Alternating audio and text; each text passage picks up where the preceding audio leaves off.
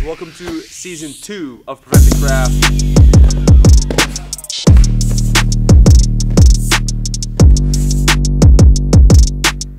Choke was okay. Next what we're gonna do.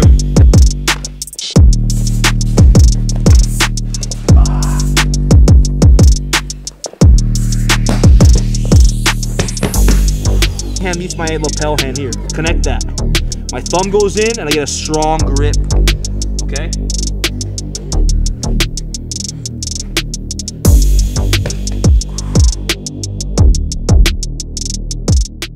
Aloha guys, Andy Hung from Dojo Outfitters, and I'm here today with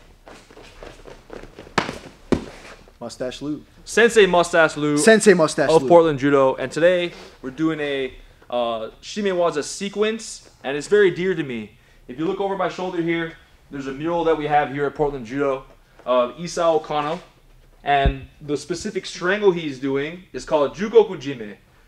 This mural is from 2014 from artist Tazrock, and you know, we walk by it every day in our dojo. So today we're gonna go over this sequence. If you like the mural, you're gonna definitely watch this episode. It looks like this. We're gonna attack this turtle, okay? And what we're looking for as judoka is to attack this limb before it closes, right? We all know that window closes quickly, so we gotta be quick too. When I see this limb exposed, right, I'm gonna thread my heel through this opening here. My heel comes through, my knee goes on the mat, and look how I pivot back. Right? I like to put my toe on the mat to really secure this limb is stuck. Okay? From here, we're going to attack the neck. I come through his armpit. I punch my knuckles to the mat. Brief exchange, right? We're going to just attack the neck. So from here, I'm going to come under his armpit, okay, and grab the far side collar. Punch your knuckles to the mat. Look how it takes the slack out of the collar here. Okay? So punch that slack out. Now look, I call this the magic key. 2 fingers. I'm going to use my knuckles. We're going to trace his jawline starting behind the ear. So I come in. Okay, my hands are trying to meet each other. So my magic key hands coming through as I punch this collar down to meet it. Okay, thumb in. We got to get a nice strong grip here. My lapel hand meets my choking hand. Thumb in. Boom. We got to have a tight grip here. Okay, and now we're going to roll through. We're going to do a basic Zempo Kaiten. My right hand's going to thread through his armpit. I'm going to tuck my chin and push off of my foot here. Okay?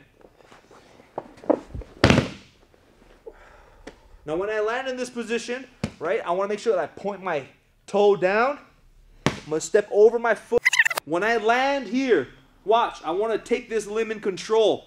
Point your toe, step over it. Basic Sankaku.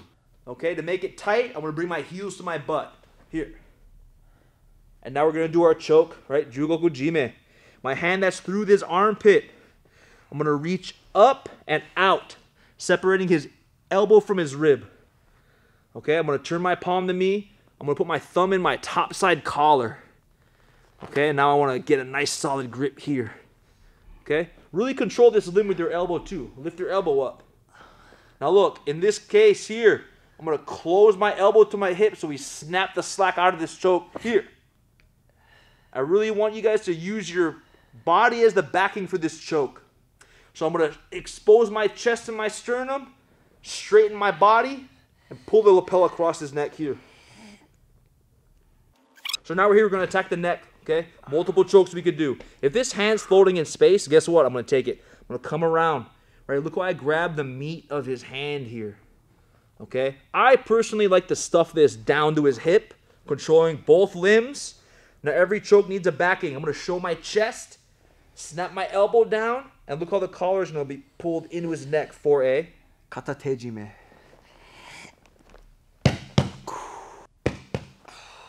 Now this is a blood choke, so it does take time to apply.